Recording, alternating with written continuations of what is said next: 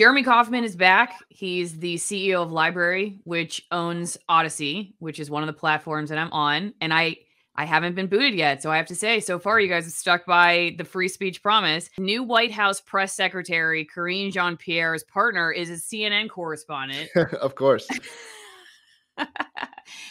And it's raising questions, this is the Daily Caller, about a possible conflict of interest. I guess it's CNN's national correspondent, Suzanne Malveaux, who I've seen many times on there, have a kid together. She will be the first Black and only lesbian and openly lesbian White House press secretary in history. She has previously worked on the Biden-Obama presidential campaigns and was an MSNBC and NBC political analyst. I mean, I don't know. I guess my initial reaction to this is like, I guess I'm not surprised.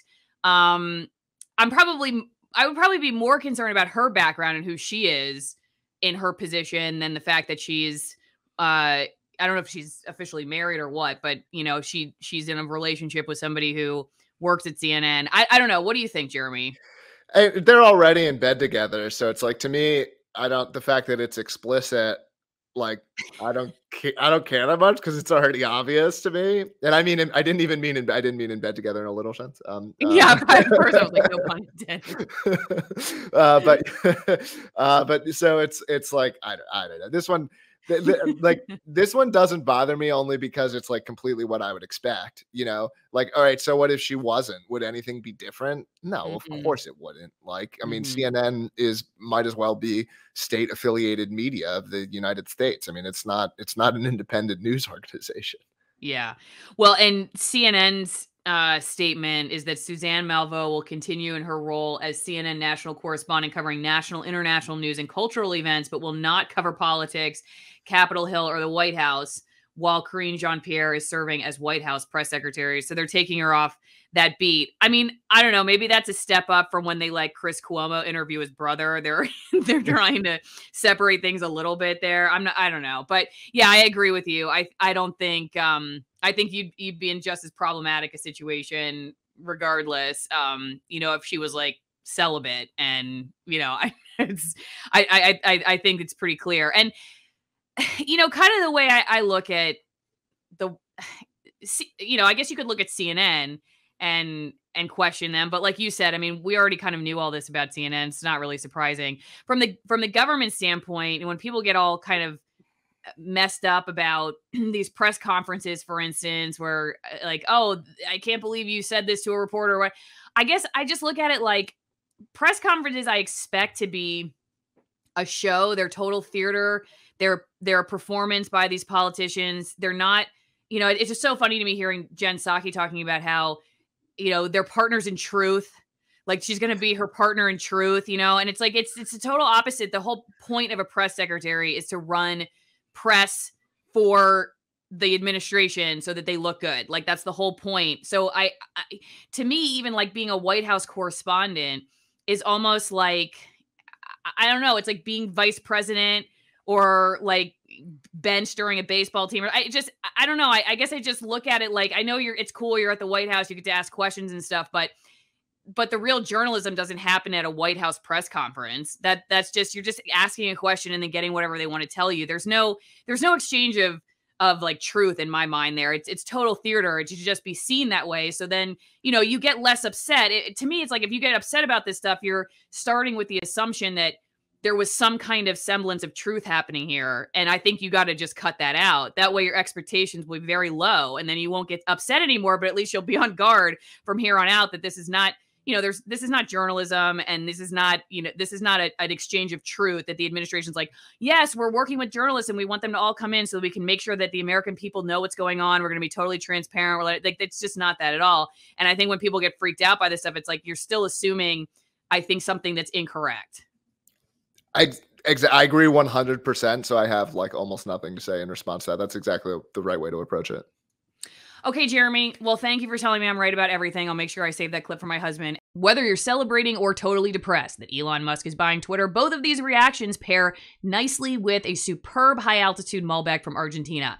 And the good news is you can get that at AllisonWinePromo.com and get 50% off the wine itself and 50% off shipping. This would make for a great Mother's Day present. This trio of wines is not anything mom's going to get at the grocery store. And because 2 of them are extreme altitude wines, that means the grapes work very hard under the sun in these high remote locations. Also, if you go to AllisonWinePromo.com, one of the wines uses natural fermentation, another from the oldest vineyard in Argentina. So again, very unique wines, great Mother's Day present, and a great way to support my work. But if you prefer coffee or tea, go to TwinEngineCoffee.com/Allison. That's TwinEngineCoffee.com/Allison. Choose from a wide variety of high altitude, USDA certified Nicaraguan roasts. There is a limited black edition right now, which is processed with honey, which is very good. There is also a Caturra tea. If mom or you is a tea drinker, you can get the Caturra tea, which is tea made from coffee fruit. It's tastes a lot like black tea, actually. It's very good. And I like to cold brew mine for 24 hours. You can also do a hot brew. Either way, however you like it, whatever you're drinking, whether you're celebrating or ready to drink yourself under the table, go to AllisonWinePromo.com, TwinEngineCoffee.com/Allison.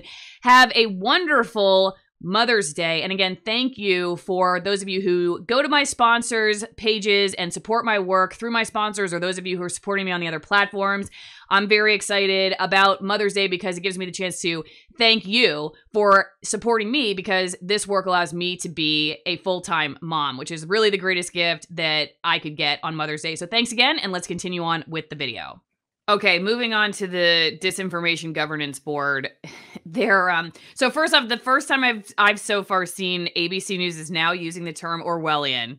So now, is it Orwellian anymore when ABC News is using that term? I mean, I don't even know if it can mean what it means anymore when mainstream news starts using that word. But okay, they're saying that the Homeland Security Secretary is saying they are not going to be the truth police, that it was just a clumsy rollout, and people are getting it wrong, and they release this fact sheet. They understand there's been confusion, but that it says, they say the body will not be involved in managing department operations. The group would bring together the expert throughout our department to ensure that our ongoing work in combating disinformation is done in a way that does not infringe on free speech, a fundamental constitutional right embedded in the First Amendment, nor on the right of privacy or other civil rights and civil liberties. The White House on Friday pledged the board will operate in a nonpartisan and apolitical manner, which is so stupid. Because just the idea of it is so partisan. But anyway, yeah, so I think you've got no idea what disinformation is, and I don't think the government is capable of it. This is Rand Paul talking. And then going back to the Homeland Security Secretary, the Department of Homeland Security is not going to be the truth police. This is the farthest thing from the truth. We protect the security of the homeland. So what are your thoughts on all that? Oh my God. It's like, I mean, laughter, I guess, is one of them. I mean, no one has spread more misinformation than the government. I mean, the government is, I mean, we can look at a bunch of stuff under COVID.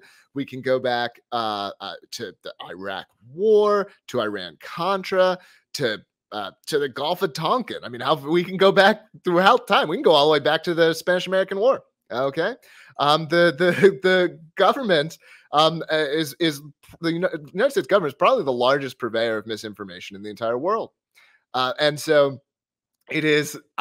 There's no. I mean, and that's what they want to do. That's what this is actually about. It's another vehicle for them to be trying to enforce the agenda that they want. Of course, the notion that it will be somehow nonpartisan is ludicrous. I mean, you could get optimism from this in the sense that, like, and this is one of the huge benefits of social media and why they want to control it so much, is it's so much easier to expose these things in the social media era. As many downsides as there are from social media, the fact that these things, that we're able to mock these things, that we're able to discover them, that we're able to sort of form communities among people who understand what's going on, that is, some of the power. It was clumsy of them, and so it's like, are they? And that's where I go to the next level. It's like, are they actually that inept? Is there something else going on here? I don't know what the answers to those questions are. Right. Yeah. Yeah. I mean, I totally have the same questions too. Like, we already know that they spy on us. So it's kind of like, why are they telling us? And my question was, is it because they're creating it so they can fund it? And then they know that if they fund it, that's going to be traceable through public records requests, so they want to get out in front of it. My other question is, isn't disinformation intentional? like intentionally leading propaganda, and misinformation is sort of defined as like, I didn't know that I was saying that wrong. It's just wrong information. And so isn't disinformation specific to like exactly what you're talking about with what they do? And then I start thinking about how the number one tool they use for that, Jeremy's wiping his lens, to make sure he doesn't spread any disinformation or I don't know. Don't worry, you can't get me sick through the camera. So I wonder if, because they use the media as like their number one tool, like their number one mouthpiece is corporate news, I feel like, to spread exactly what they're talking about. So do you think, why would they choose disinformation versus misinformation for the name of the board? And and is that what you mean? You just kind of wonder too why they're showing their cards on this one? Like, why would they tell us at all? If they already, I feel like they're already doing this stuff behind the scenes. So why have a board? Yeah, so that second one is a harder question to kind of unpack. I'm not sure what the answer is. In terms of disinformation versus misinformation, I think the answer is disinformation is worse, right? When it's disinformation, they're evil. When it's misinformation, that's just a mistake, right? Okay. Right. And right, that's just someone is, and I think that's a big part of it is they want a lot of the sort of progressive worldview, in my opinion, only holds together if you're kind of in an information bubble. And so it's very important to be keeping people in that bubble. And it's very important for them to label the information that's outside of that bubble that might cause you to question some of those beliefs as not just wrong, but evil, right? Right. If it's just wrong, maybe you'd still look at it. But if it's evil, maybe you won't look at it at all. This is just a short clip of a full video that has basically been sanitized so it can fly under the radar on YouTube. If you want to see the entire conversation that we had or the entirety of the commentary that you're watching, please go to one of my other platforms. One of the best places to go is AlisonMorrow.locals.com, where you can become part of my editorial board and pose questions ahead of time for interviews. And you get exclusive content, so go to AlisonMorrow.locals.com. But whatever you do, don't stay here on YouTube. If you want the full truth about what's happening around us, you gotta go somewhere else.